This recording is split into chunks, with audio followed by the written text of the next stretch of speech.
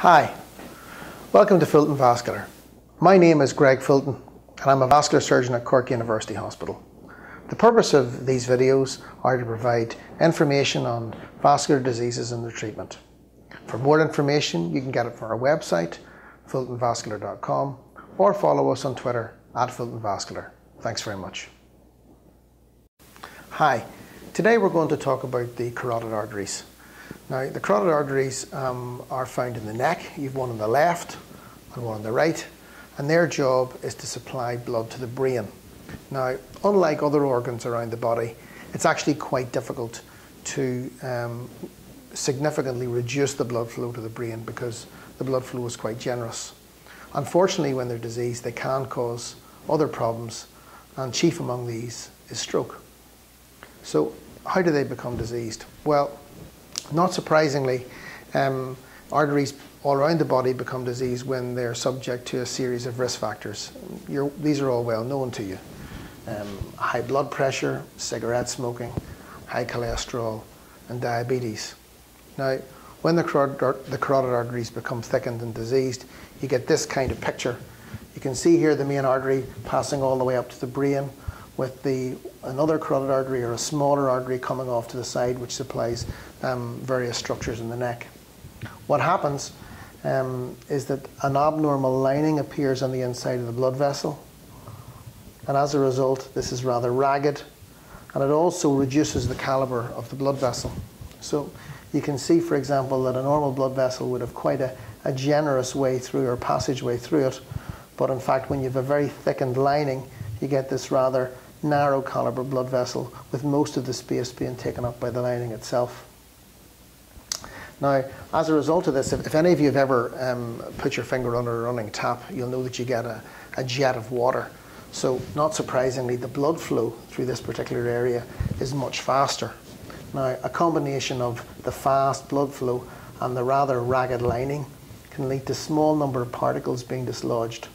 They pass up in the bloodstream, up into the smaller blood vessels in the brain, until they get to a point where they're actually bigger than the blood vessel in which they're travelling, and they block that blood vessel off. Now, if it only happens for a short period of time, you get a thing called a transient ischemic attack or mini stroke. But unfortunately, if that blood vessel gets blocked off permanently, you end up getting a stroke, and as you all know, these can be very devastating. So how do you diagnose this?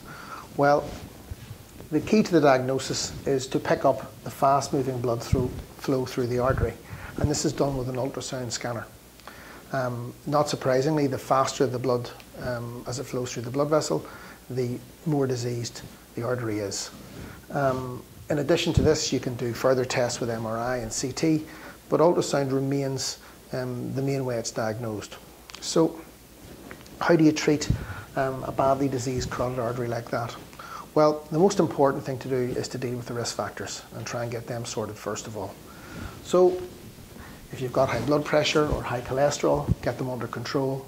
If you're diabetic, try and get the best possible diabetic control, and of course, stop smoking. Now, in addition to the risk factor management, most doctors would tend to add a blood thinning medication such as aspirin.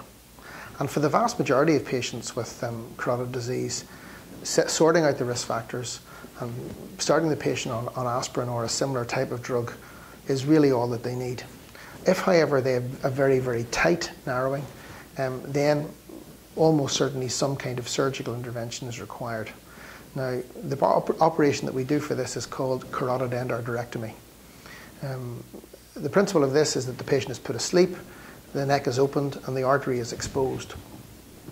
Then what happens is the artery is opened along its length, and this rather ragged, nasty, irregular lining is then planed out from the inside of the blood vessel, leaving the majority of the blood vessel wall there and a nice, shiny new lining, which is not as diseased and not as dangerous.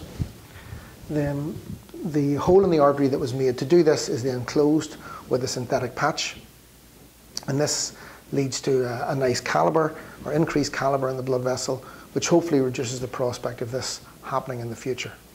Now, this operation has been tried and tested quite extensively over the last couple of decades and has really been shown to be consistently the most successful and the most durable treatment for very significant carotid disease. And this is despite the coming and going of some newer treatments. Thank you. Thanks very much for watching. I hope you find this video useful. For more information, check out our website, fultonvascular.com, or follow us on Twitter @FultonVascular.